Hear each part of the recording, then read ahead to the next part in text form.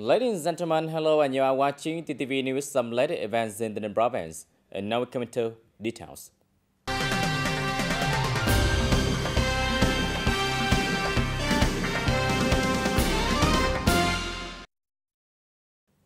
Ladies and gentlemen, in the morning of September 28, Mr. Nguyễn Thanh Ngọc, Deputy Secretary of the Bronzo Party Committee, Chairman of the Bronzo People Committee, had a meeting with Miss Emily Florence Hamlin, Consul General of the United Kingdom in Ho Chi Minh City, to greeting. At the meeting, Mr. Nguyễn Thanh Ngọc, Chairman of the Bronzo People Committee, expressed his delight at the visit of delegation from the UK Consulate General to strengthen and promote the cooperative relationship between Vietnam and the United Kingdom in general, as well as between locality on both sides in particular. TayNin, according to the chairman of the Bronzo People Committee, is promoting investment attraction and becoming an desirable investment destination in the country.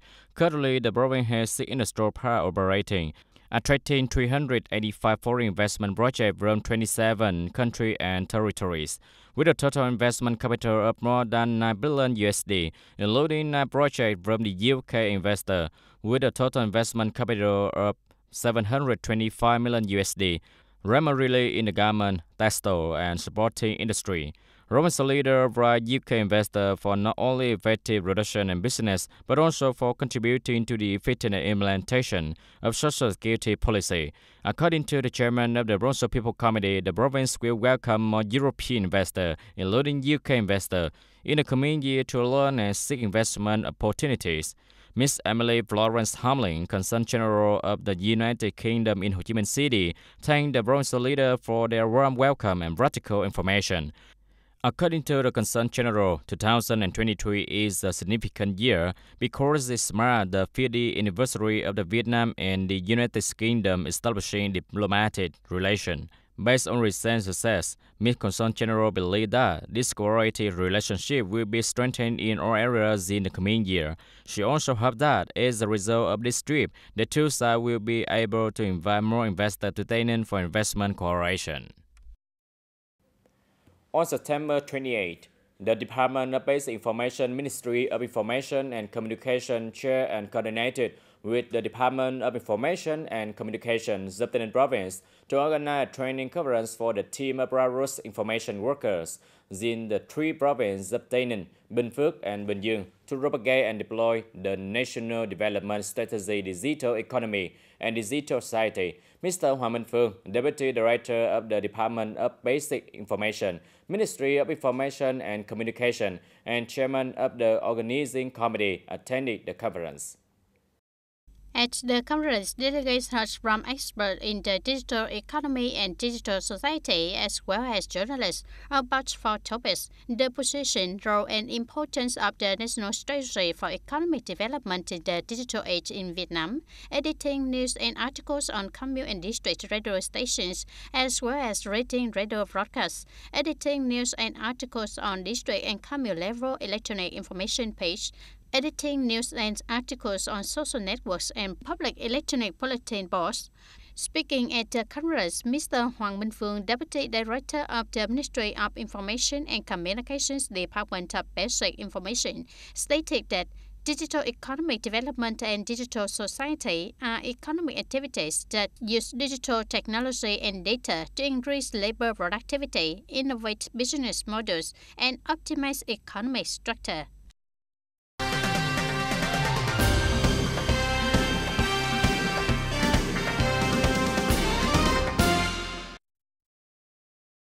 German Top Party Committee organized a meeting of the Top Party Executive Committee on September 28 to evaluate the economic, cultural, social, defense, security situation, and party building work in the first 9 months of the year and to deploy key tasks in the last 3 months of 2023. Mr. Phạm Hồng Thái, Permanent Deputy Secretary of the Bronzo Party Committee, head of the TayNin Bronzo National Assembly Delegation. Mr. Yo Ye Dũng, Provincial Party Committee member, Secretary of the Top Party Committee, chaired the conference. The economy continued to recover and grow in the first 9 months of 2023, with the economy expected to reach more than 27,900 billion Vietnam dong, an increase of 9.43% over the same period last year. The total budget revenue is estimated to be 220,844 million Vietnam dong. The capital construction investment disbursement is estimated to be 170,158 million Vietnam dong, representing nearly 76% of the assigned capital plan.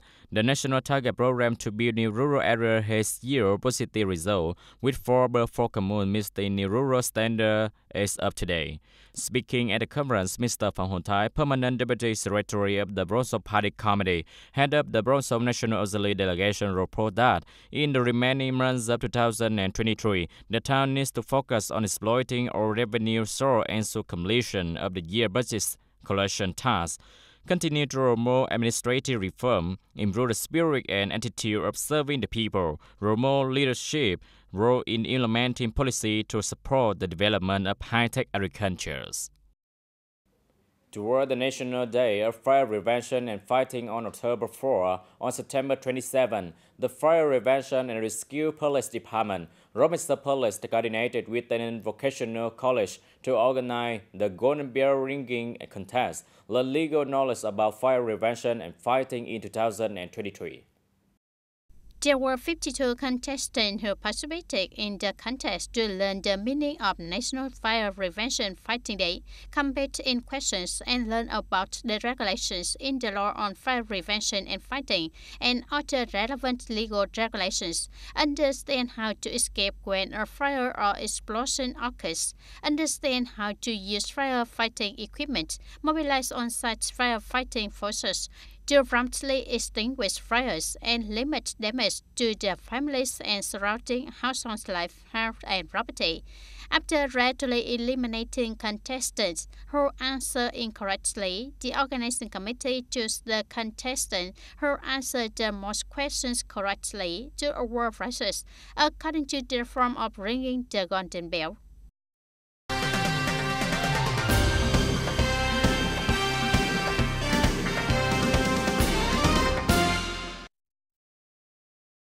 The medicine and people's health care were discussed at the next session, the 10th People's Council of the province.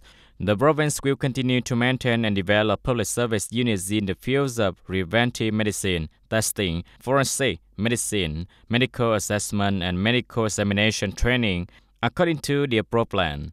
The Ninh Province Public Health System will include 5 Bronzo Hospital, 9 district town and city health center, and 94 commune rural and town health stations by 2030, attract investment to contract vaccination center, private specialized hospital, high-quality service area at medical center, and regional polyclinics in some industrial park, upgrade the provincial police hospital.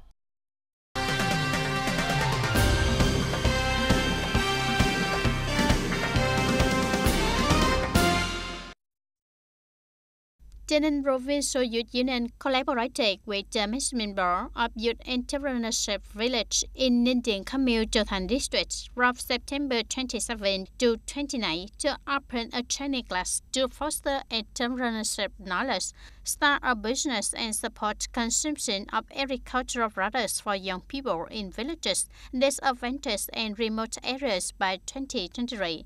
Master Nguyễn Hoàng Dũng, economic expert, trained on 4 topics during the training session: general knowledge of entrepreneurship, establishing and developing businesses, general knowledge of digital transformation and digital economy, developing distribution and consumption channels for your startup products. Ladies and gentlemen, in addition to the typical traditional rituals of Cao Dai religion such as the procession of the Buddha Mother and the 9 goddesses and the 4 supernatural creatures dance, each year followers of Cao Dai religion inside and outside the province display the products, sophisticated, lightly objects made from fruit. Especially this year, the items on display also include equally elaborate and unique flowers buckets. Every year, the brands of TayNinhTV City have always considered arranging flower and sapling fruit to display in the Great Festival of Holy Pancake for Ray Mother and the 9 goddesses as an indispensable task. Unlike previous year, this year the brands made more flower buckets.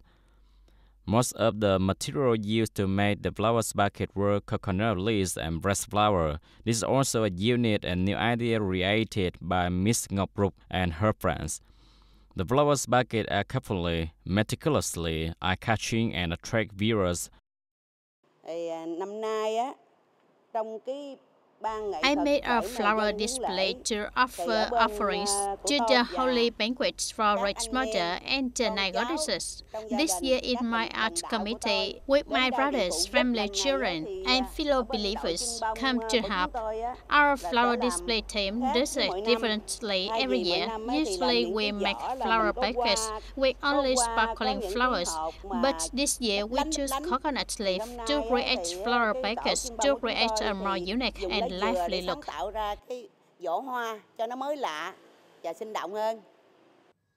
With the hope that its flowers symbolize different wishes states, Pony chrysanthemum is a symbol of choice, happiness, full of energy and vitality. Coconut flowers bring positive energy, good luck, and health. Displaying these flowers is like having a passion to be able to arrange them. Ordinary people will find it difficult to arrange them because there are times when arranging flowers like this requires staying up all night, letting yourself think like this. So see if the flowers are uniform or not, harmonious or not. With the flower baskets for the banquet, I see that you work very hard and stay up all night to make it perfect. It's so hard, but everyone is happy. Meticulous care for each step, meticulous in decoration, so that the flower baskets look eye-catching when displayed at the Holy See banquets for grandmother and the night goddess. This is the joy and happiness of Cao Đài followers inside and outside the province when they can contribute their effort to the overall success of the Brave Festival. The audience Áo Dài has long been regarded as a cultural symbol of the Vietnamese people. This lovely symbol of national cultures has also been chosen for religious custom by Cao Đài religions, the country endogenous religion. And on every religious holiday, Saturday, the full moon day of January and the lunar month, many believers from all over the country gather at the Holy See to worship. While religious customs are now an essential choice for religious people, not only for expressing their belief, but also for being discreet, solemn, and the distinguished feature of Cao Đài religions. Everyone at Miss Nguyễn Thị Lam Linh's garment factory in Bò Năng Khăm Museum District is hard at work on these days. Her workshop is equipped with an automatic fabric cutting machine, which not only improves the precision of her work, but also saves raw materials. She also uses of steam iron to make the finished outfits look nice while saving money on labor. Miss Linh's workshop has many times the output of traditional tailoring, which can only complete a few sets of áo dài per day. If we continue to sew by hand, the aunts and uncles who sew this traditional áo dài are getting older. It will be lost readily, so we decided to stop making it in this style. How can áo dài retain the same traditional characteristic while being mass-produced? Miss Linh Garment Factory also employs more than 15 women. Outside of factory hours, women can take items home to make the supplement their incomes and that of their families. That I have been making at the factory for several years. I'm also a follower of the Cao Đài religion and am very passionate about it. So I like this profession. Working here has a stable income and flexible hours to take care of the family. On rich festival days, many Cao Đài followers from all provinces and cities in the country come to attend the ceremony in Tây Ninh, and they also go to places that sell religious uniforms to get new, beautiful clothes to serve the customers. Today I went to Sông Linh Áo Dài to buy an áo dài to attend the festival. The áo dài is very discreet and formal for me to attend the ceremony. Nowadays, I buy easy, convenient and prettier. Instead of ordering them, it takes a long time, about 1 to 2 months to get them, but they don't come out to my satisfaction. Áo dài is suitable for the Cao religion, so when I go to worship, it is very discreet, very beautiful. Ms. Lam Lin's reservation and development of the profession of tailoring religious custom in a modern and professional direction has been contributing to continuing the traditional profession of tailoring religious custom, serving religious people everywhere. Ladies and gentlemen, that's all for today TTV News. Thank you for watching and see you next time.